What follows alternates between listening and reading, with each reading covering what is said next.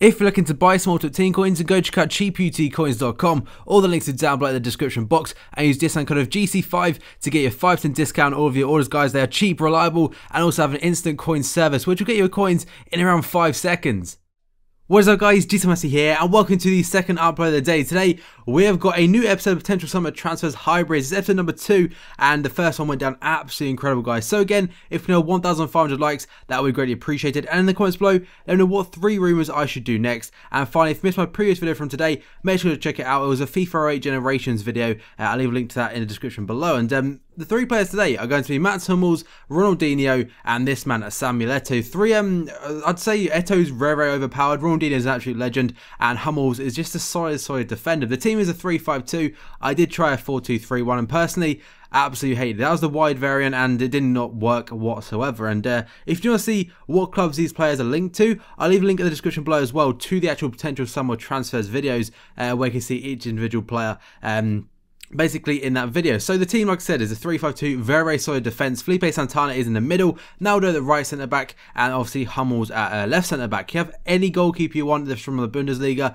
but for me, personal choice, I wasn't going to include Benaggio, but I did include him on the last squad builder, so I wanted to vary it up a little bit. But Manuel Neuer, as solid as it comes, probably the best goalkeeper on the game. And then we've got Luis Gustavo. He's on every single one of our squad builders because he is so damn good, and luckily in this team, he was the one that gave the chemistry, so I was kind of losing that as like an excuse maybe to actually include him. But left mid is Andre Schürrle. This guy doesn't really seem to do anything for me, but he actually plays quite well. 2 goals, 2 assists in the 21 games isn't very good at all for a left mid. And then got Rosine, and guys, Liga do Brazil, where Ronaldinho and Rosine play. Obviously Ronaldinho has not actually got a club at the moment, but the Liga do Brazil is out of FIFA 15 completely. That means the likes of Wallison, Pato, Jobson again, they're all gone. Kaká will not be on FIFA 15. It's quite a big shame really, because they've got some very big names in that league, and yeah, they're just not in there because they've had some licensing issues. So what do you make of that, guys? In the comments below, are you annoyed that Liga do Brazil's gone, or do you think it kind of opens up a new side of things where EA could potentially get the Turkish league, the Ukrainian league, and in them ones we're probably going to get a lot more 5-star skillers than we actually had on this one. So overall, I think it's kind of a decent position to be in, and hopefully they do release a new full league to replace it. The 2 strikers, though, we had Lukaku on the right striker and Eto'o on the left, and if you look at the goals to game for Eto'o, it's not great, but the assist kind of makes up for it. 15 goals and 14 assists isn't too shabby. And this is the price of the team I use, 382k. Rosine's price is not there for some reason. That's the most expensive version with all informs. Would not suggest that at all. And that's the cheapest version. I'd probably rock with that. 87k for this team. I definitely recommend trying it out, guys. And Hummels, his pace seemed a lot better on that green card, I'm not gonna lie. It's not his highest version, it's just one I had in a pack a few weeks ago, so I thought I'd keep it,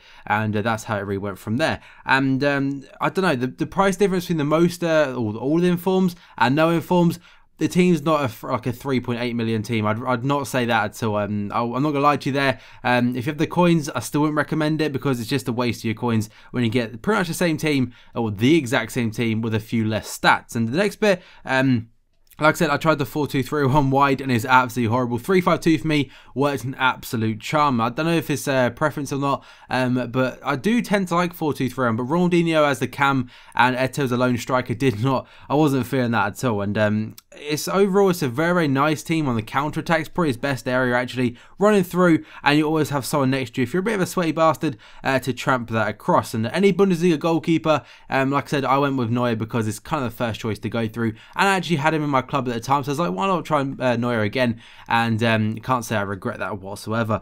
And Luis Gustavo, the man of dreams, the best CDM on the game for me by an absolute country mile, and he is in every one of my squad builders for a reason, because he is that damn good. And finally, like I said, the counter attack is very good, because you've got one very strong striker and one very quick striker, and they kind of assist each other. As you noticed, both of them had quite average goal to game ratios. They both had very good amount of assists for how many games they played, guys. So like I said, 1,500 likes for more Potential Summer Transfers Hybrids. That is a mouthful. Check out today's previous video in the description below.